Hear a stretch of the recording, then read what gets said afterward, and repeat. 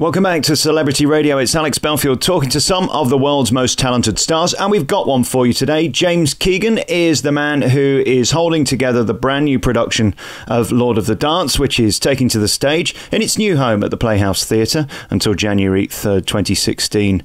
Dangerous Games is the new production, and he's the man who is wowing audiences with his remarkable talent. James, how are you doing? Hi Alex, how you doing? Well, I'm all right, but not really so good after researching you. I've been sent the pictures. I'm looking at your career. Let me tell you, James, I'm a deeply unattractive man and very unfit. It must be fabulous to be you. Well, I wouldn't say that, but no, I've been quite fortunate of late. Had some great opportunities with Lord of the Dance to perform in some great places and do some great shows, so... Yeah, so it's not bad at the minute, I suppose you could say. I mean, we look at these images of you. You're living the rock star life. I suppose when you see Billy Elliot, it's sort of the opposite of that. I mean, this is a rock concert, isn't it?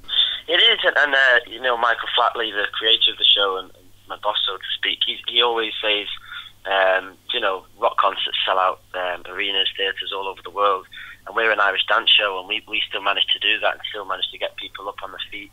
You know, they're exhausted by the time they leave and clapping their hands and dancing in the aisles. So, yeah, we definitely, that's kind of what we'd be aiming for in a way.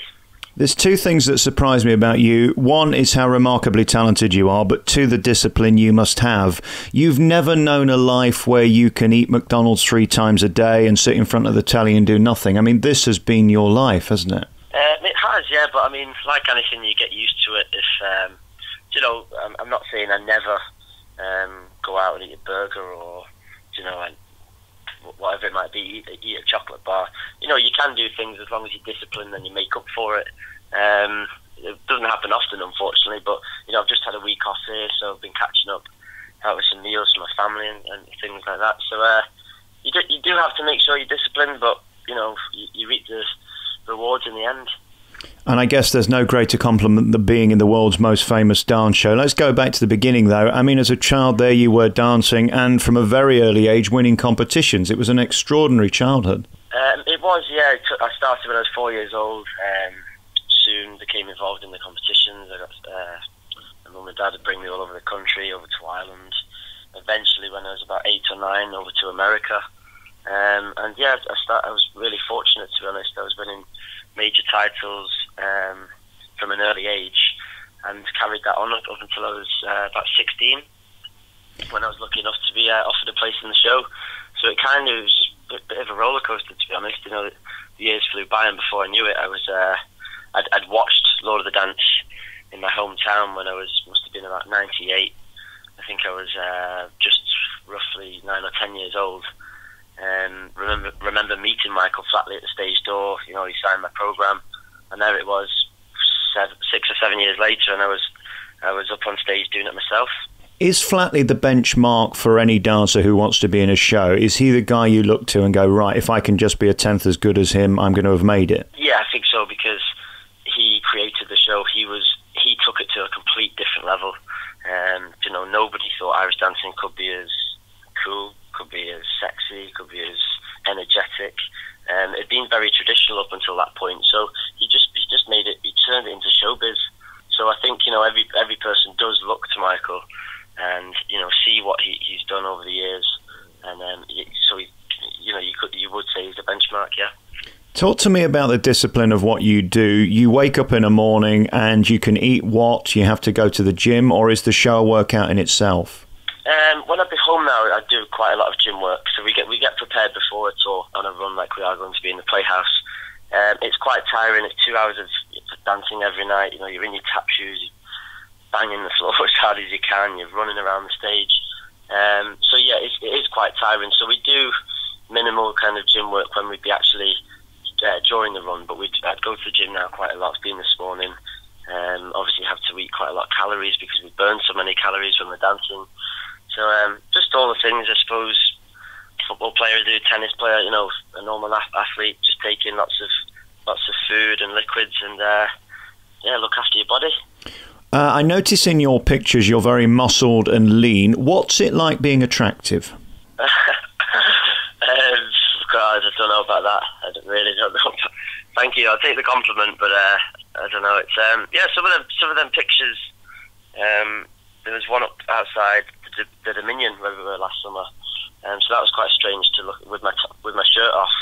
That was quite strange to look at on the way into work every day. To look back on this when you're 8 is going to be sensational, you know, because I look at myself and, well, I might be in Shrek, but that's about it, you know.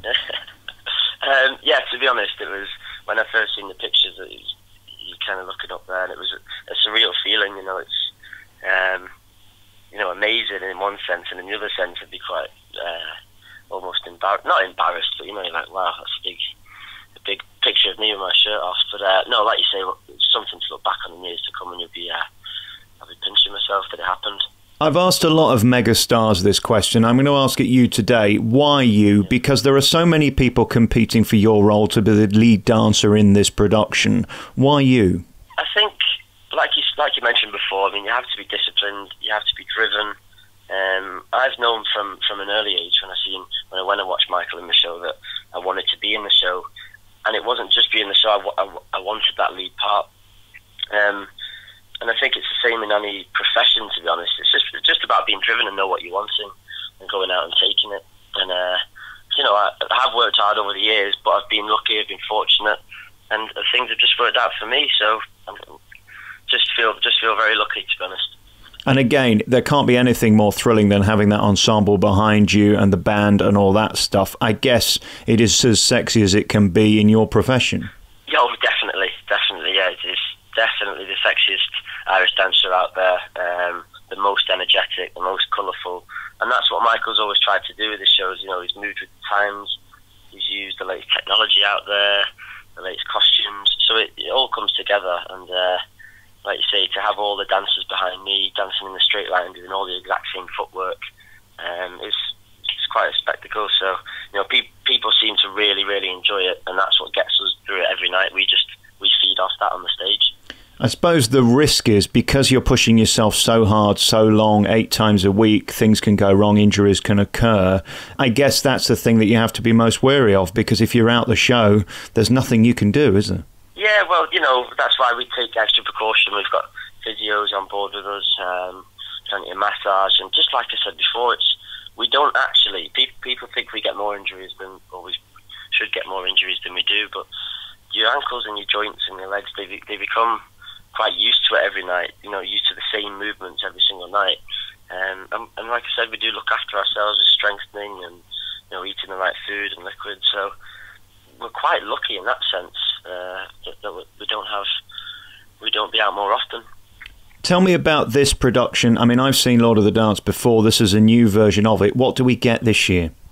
Well, like I just mentioned, it's moved with the times. You know, we've got robot dancers in there now, and we've got, you know, the latest LED screen up at the back as our set. We have brand new costumes. We've got some new choreography in there. The storyline has changed slightly. So it's moved on now. It's still all about the spirit's dream, and you know, the good versus evil, love story entwined. That's still there. So there's plenty more going on, and it's just like, I suppose, in a sense, the old Lord of the Dance, but bigger, better, different storyline, and even more exciting. Help me with how you begin to remember it. I just look at you guys in awe, because it's not just every minute you've got to learn something, every 10 seconds you've got to learn something. It's literally every half a second, isn't it? Yeah, I think that's training from a young child. We've been learning stuff since we were children, and different routines and different rhythm patterns. So, believe it or not, once you get into the show and we're learning all the routines and the footwork, it does kind of become autopilot for us, which is good, because then you don't. It sounds crazy, but you don't actually have to think much about what you're doing with your feet, which means then you can concentrate more on the performance and your upper body and interact with the crowd and your arms. So yeah, you would probably think that we're thinking every half a second, but strangely enough, we're not. How old are you now, James? Other things. I'm just turned 29. What a remarkable life and career. I mean, sensational talent. You're blessed. I guess this is what you were put on this planet to do, because you do it so amazingly, so well, and you were chosen to do it. Yeah, definitely, and you've said it right there. I do feel blessed, but very fortunate that I've been able to take over Michael Flatley's role. I mean, it's such an amazing role. He was such an is such an amazing guy, and was such an amazing character in the role. So it's it's a difficult one to follow, but I'm just loving every minute, and we'll continue to do so for many more years, I hope. Oh, if I could just be you for 5 seconds, what a life it must be. Michael Flatley's Lord of the Dance Dangerous Games appears at the Playhouse Theatre until January the 3rd, 2016. You can get tickets by going to Ticketmaster. Of course, you can see James Keegan starring in Lord of the Dance until January. Good to talk to you, mate. Thank you, Alex.